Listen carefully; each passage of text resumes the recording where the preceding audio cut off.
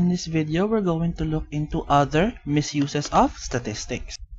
In the previous video, we looked as to what are some ways that graphs can be misleading, so it's already considered a misuse of statistics.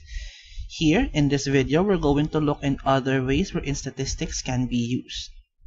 Remember, the crooks already know these tricks. Honest men must learn them in self-defense. We must know how statistics can be misused so that we can defend ourselves from it, and we can also avoid unintentionally doing them. One other misuse of statistics is called suspect samples. The first thing to consider is the sample that was used in the research study.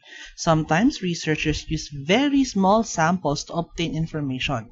Several years ago, advertisements contained such statements as 3 out of 4 doctors surveyed recommend brand such and such. If only 4 doctors were surveyed, the results could have been obtained by chance alone. However, if 100 doctors were surveyed, the results might be quite different. Not as before, but advertisements nowadays still has the 3 out of 4, but now it has become quite bigger, 9 out of 10. Now some might say it's just a proportion, it's that 9 out of 10 is a proportion, but still though, it is still quite a small sample because we never know if it's really a proportion or they just really surveyed 10 doctors or 10 people.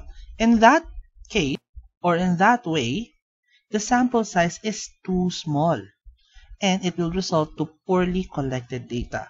In future lessons, we will learn how small or how big a sample size should be. Another misuse of statistics is biased sampling.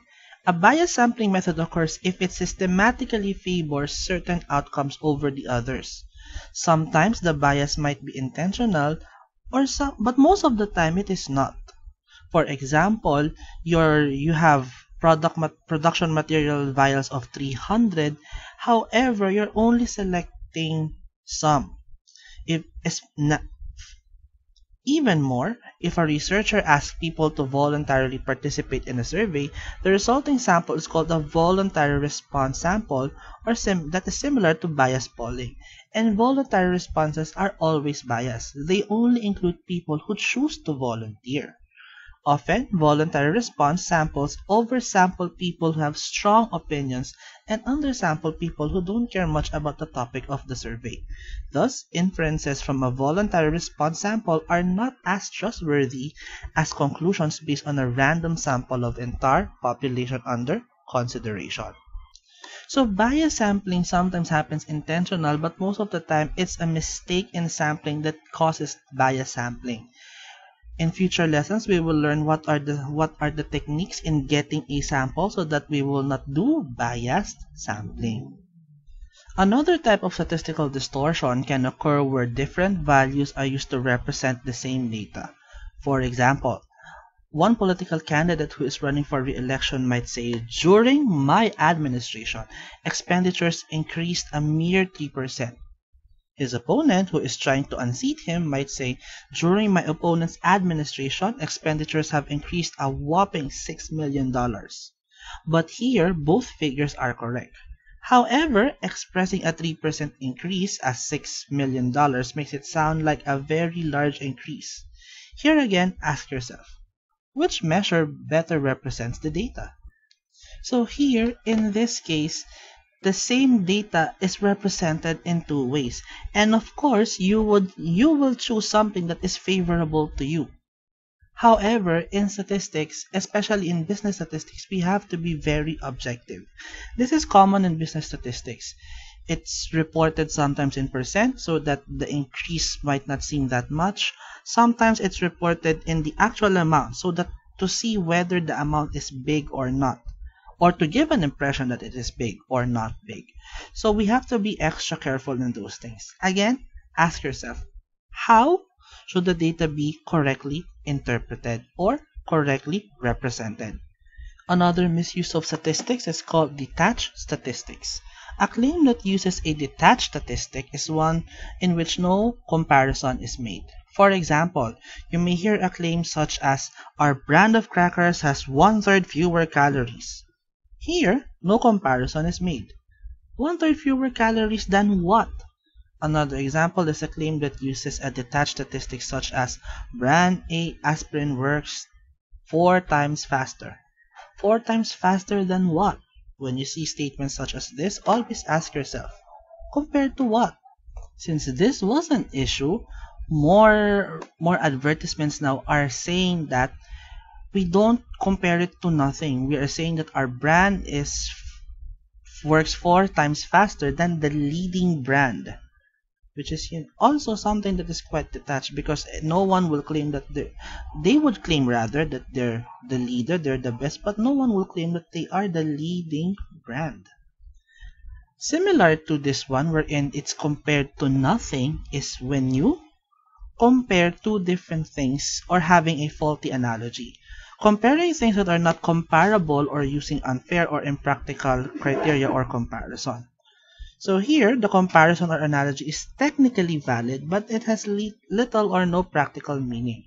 For example, broccoli has significantly less fat than the leading candy bar. While both broccoli and candy bars can be considered snacks, comparing the two in terms of fat content and ignoring the significant difference in taste leads to the false comparison. Here, the saying that you cannot compare apples to oranges is applicable. You really cannot compare two things that are not comparable. So we have to be extra careful in comparing because we might be comparing things that are not actually qualified to be compared. Another example of misuse of statistics is implied connections. Many claims attempt to imply connections between variables that may not actually exist. For example, consider the following statement. Eating fish may help to reduce your cholesterol. Notice the words may help. There's no guarantee that eating fish will definitely help you reduce your cholesterol. Studies suggest that using our exercise machine will reduce your weight. Here the word suggest is used. And again, there is no guarantee that you will lose weight by using the exercise machine advertised. Another claim might say, taking calcium will lower blood pressure in some people. Note the word some is used. You may not be included in the group of some people. Be careful when you draw conclusions from claims that use the words may, in some people, and might help. Since these connections are just implied, we might not actually be sure if they're actually true or not, especially in your case. Some people might say, but we have studies and researches to back it up. But remember, if these studies only suggests or applicable to that specific study, it might not be true for all. So we have to be extra careful. Another misuse of statistics are faulty survey questions. When analyzing the results of a survey using questionnaires, you should be sure that the questions are properly written, since the way questions are phrased can often influence the way people answer them. For example, the responses to a question such as, do you feel that the North Huntingdon School District should build a new football stadium? Might be answered differently than a question such as, do you favor increasing school taxes so that the North Huntingdon School District can build a new football stadium? Each question asks something a little different, and the responses could be radically different. When you read it and interpret the results obtained from questionnaire surveys, watch out for some of these common mistakes made in writing survey questions. So we have to be extra careful in how questions are to be made. Although it says in the PowerPoint that there is a chapter 14 for this, faulty survey questionnaires is actually beyond the scope of business statistics. These are only some, but there are actually a lot more out there, and there might even some that we haven't thought of it yet. Remember, clarity and a point of reference are always important when it comes to using statistics. Because take a look at the picture. Statistically, 6 out of 7 dwarfs aren't happy. Well, which is actually true because there's only one dwarf that is named Happy.